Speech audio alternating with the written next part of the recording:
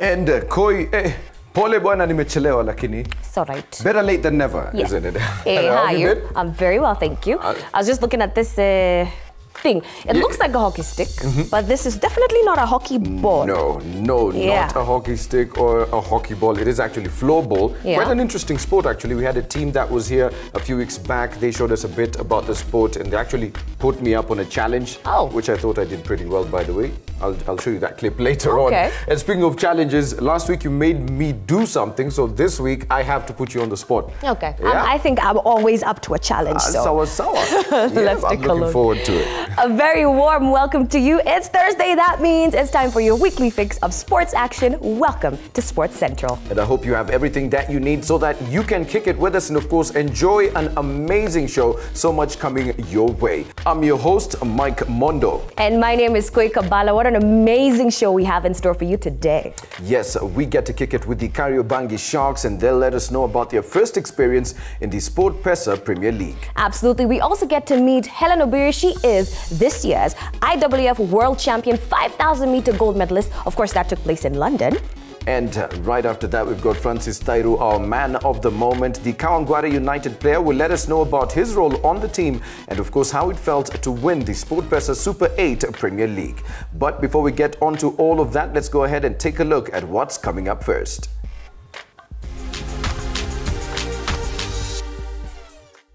By the way, Koi, a lot of us sometimes we go to the stadiums and check out the Sport Pesa Premier League, and we see teams like Sofa Parker playing, FC Leopards playing, Gorma here playing, but we never really know how they qualified to get to that level. Absolutely, and obviously just below the Sport Pesa Premier League is the National Super League, and it takes a lot to go from one to the other. Yes. In fact, one such team that managed to get promoted from the National League to the Premier League last year was the Kariobangi Sharks, and obviously they are proving they have what it takes to go all the way to the top. Sports Central managed to sort of crash in on one of their training sessions. Let's take a look at what happened.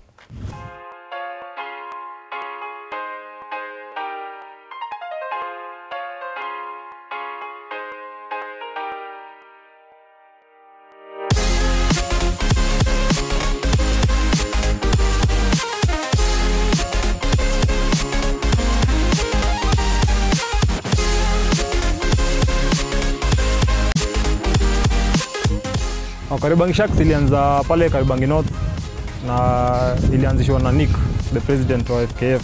Alikuwa passionate sana na ball. Then alipata kuna vijana wengi sana mtaa walikuwa wanacheza tu ball but hawana mtu anawa lead. Alikame up na idea ku bring up vijana karibu pamoja wenye wako na talanta juu pia wako na passion ya ball. Wale walikuwa kubwa mbele yetu wakakuwa wanapandisha tu ligi polepole. Kuingia Premier League kwanza ilikuwa tough kabisa.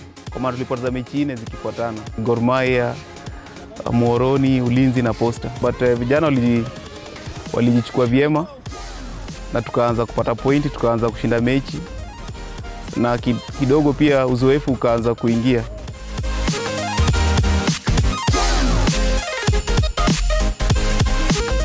Tukikamin tulijua si rahisi kama huko chini ama mahali pengine, jua huku tunapata watu wako na more experience.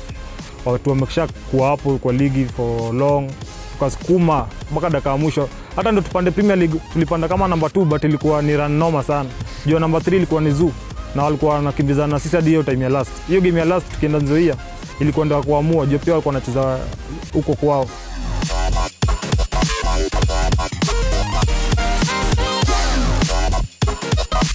National Super League sio ligi rahisi.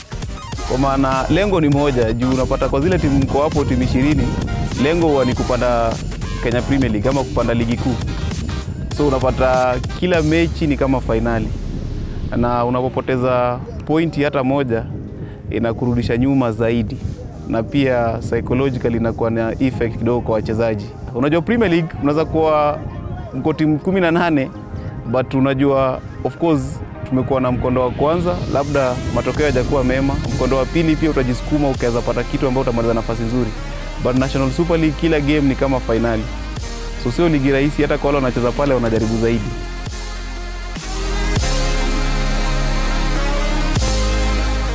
Kitu ya kwanza ambayo ni motivation ni wao wenyewe kuwa pamoja na kujua tumekuwa hapa kwa muda, hatujakuwa na nafasi ya kwenda kwa timu zingine.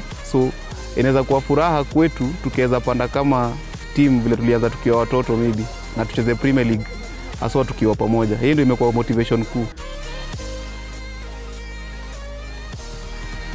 Kenya na feel tumeweka kwa meza tuko competitive ni way of play.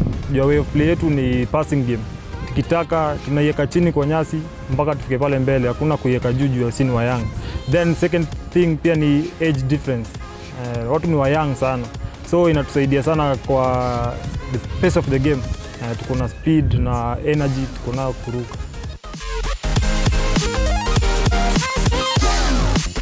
Kitu cha maana cha kujivunia kwa mkufunzi wa Kariobangi Sharks ni matokeo mema.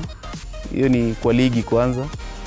Then tumekuwa na cup competition. Mwaka uliopita tulijaribu Go TV tukafika semi-final, tukabanduliwa nje na Ulinzi but tukamaliza watatu. Mwaka huu Mungu ametujalia pia tumecheza vyema. Tuko final ikiwa ni mwaka wa kwanza kwa Premier League, mmeibuka washindi na mmepata pia nafasi ya kucheza maybe zile CAF Continentals. Lessons tumelearn ni ati kila team iko hapo ina deserve kuwa hapo. Huwezi dharau anyone. Kama sisi ni mwaka wetu wa kwanza na tuko top 5. Secondly ni ati unafaa kuheshimu anyone. Anyone mwenye ako hapo kwa league wako na experience. Kuna team mobs zimekuwa tu hapo kama wakina Chemelil. So ni wamekuwa tu hapo ever. So ni first ujue venye utawa handle kwa kiwanja na hiyo experience yao. Hiyo tu kuwa handle kwa game inakuwa ni funzo first. So ukipata team nyingine tena na play hivyo haitakuwa tatizo kwako.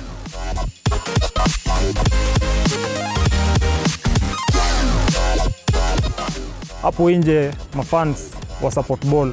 Hii ball ni kitu poa, inaweka wasee pamoja. So kama tunaweza supportiana kwanza kama wa Kenya, tuache tu kuongeleana vibaya, tusupportianeni kwanza ndio tuende hapo kwingine nje. Tutainua ball ya Kenya sana.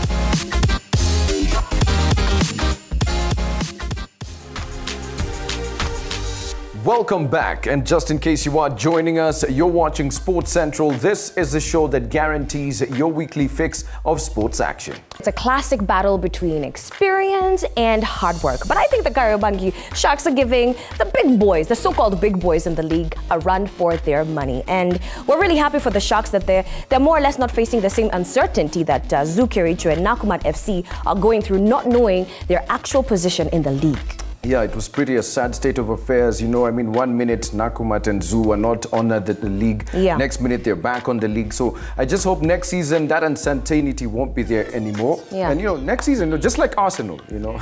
Maybe we'll win. Always, maybe we'll win next season. Well, of course, let's move on to some athletics with focus right now as we get to sit down with Hellen Obiri. She is the middle distance runner who won the 5,000 meter gold in the IAAF Championships in London.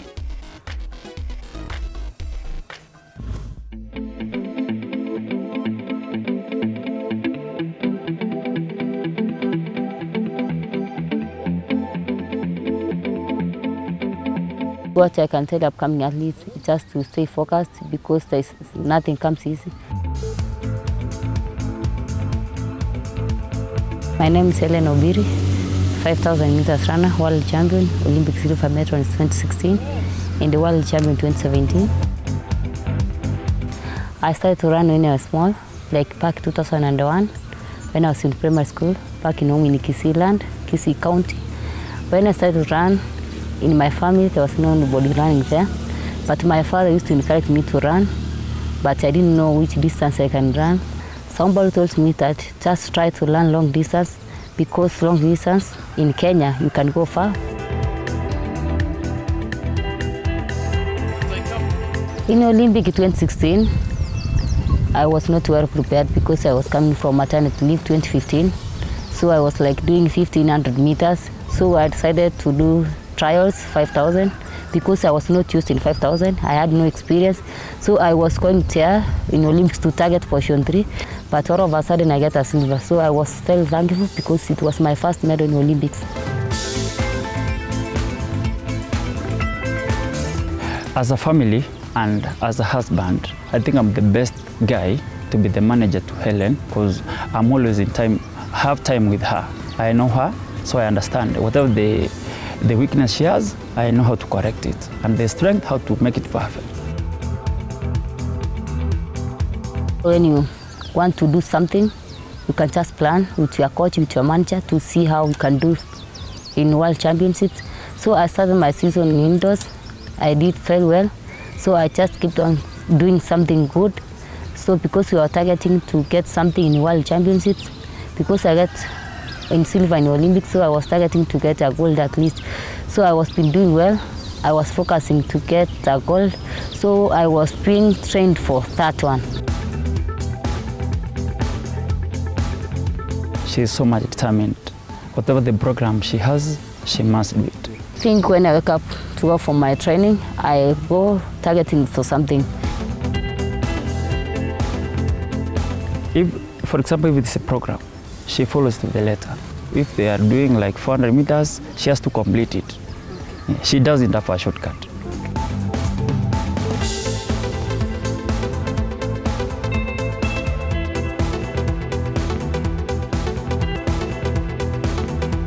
World Championship was my best moment ever because as you can see, it's my first ever gold in World Championships because I don't have any gold. So when I get there, I was just a bit worried because Ayana was there and everybody knew Ayana is very strong and even Kenyans knew Ayana is very strong. So I had pressure from Kenya's people because I was the only athlete who I think capable of getting gold. So I was just like, if I don't get this one, how can people of Kenya feel? So I had to do something, I had to dig big because I knew I had a good experience than Ayana. So I decided to go ahead of Ayana. So I knew when I go in front, you cannot catch me at all.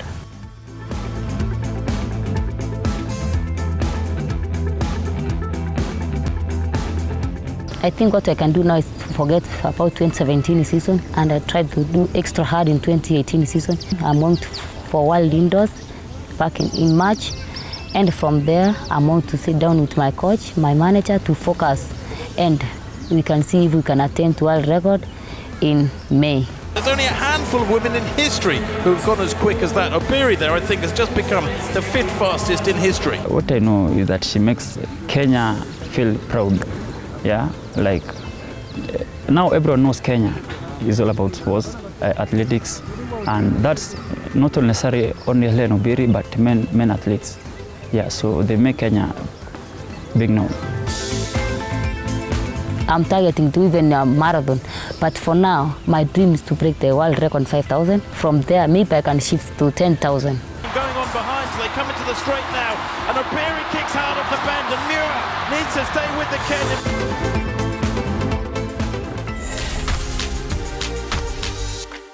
The recently concluded season of the SportPesa Super 8 Premier League definitely had its fair share of surprises. But this time, it was the western side of Nairobi that came out smiling as Dagoretti-based Kariobangi United were crowned the league champions.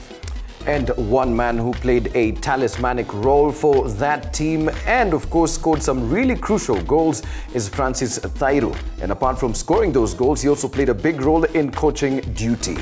Ladies and gentlemen, meet Francis Thairu from Kariobangi United.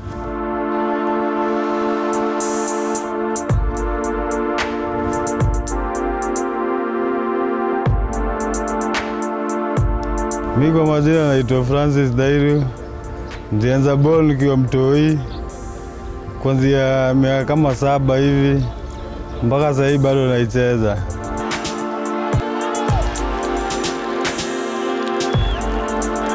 Story yangu ya ball ilianza ile shule nilikuwa karibu nayo.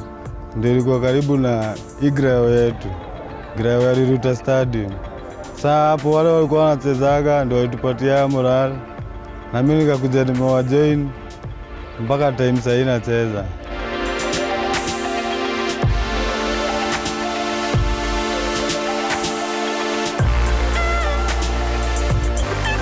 Kwanza tukuungua road tukaenda Premier. Premier ikatulemea kifinance tukashuka. Vile tulirudi huku kuna mzungu alikama World Cup. Akachukua timu nzima tukaenda World Cup. Tukacheza nationwide tukarudi Premier.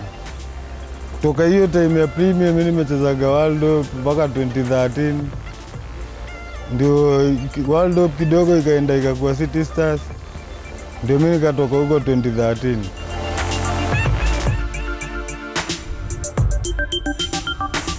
mi coach Kawangware United, bado nikicheza. Tushabeba nao cup ya Dago, Extreme. Sasa bado hii mwaka tushakuwa machampion.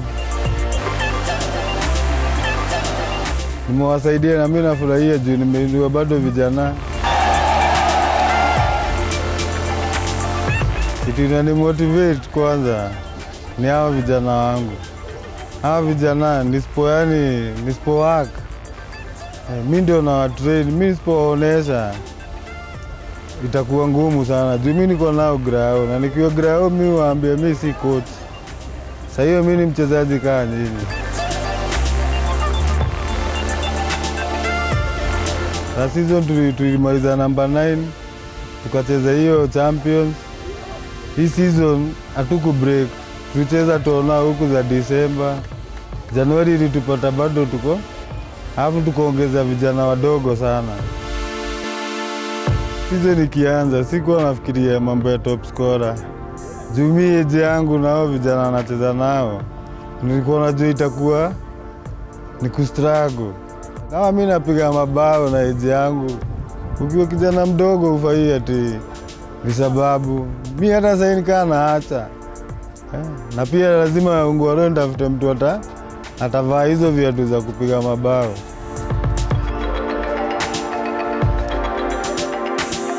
Chukua hii trophy ni motisha kwangu juu. Tumerudisha timu hivi juzi. Sasa ina vikombe kama 2, na kikombe ya Dago na ina kikombe ya Nairobi champion. Hiyo ndio motisha, yani hata vijana mtaa, hata vijana wadogo mimi najua hiyo itawainua. Juu pia ball Dago ilikuwa imeenda down. Hiyo cup itainua hata akina Melta, akina Naisa. Itawainua sana, alafu hizi timu bado ziko chini za Dago. Itawainua sana.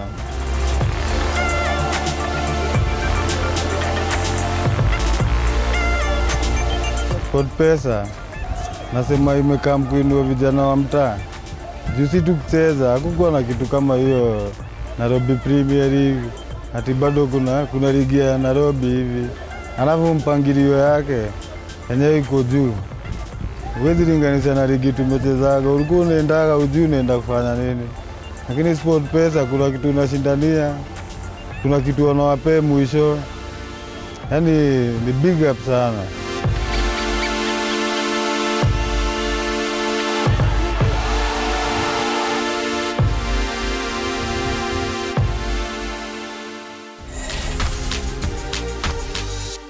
It's officially a wrap. We've come to the end of the show. But remember, it's all about you and what you want to see on the show. So make sure you hit us up on all our social media pages and tell us what you would like to see.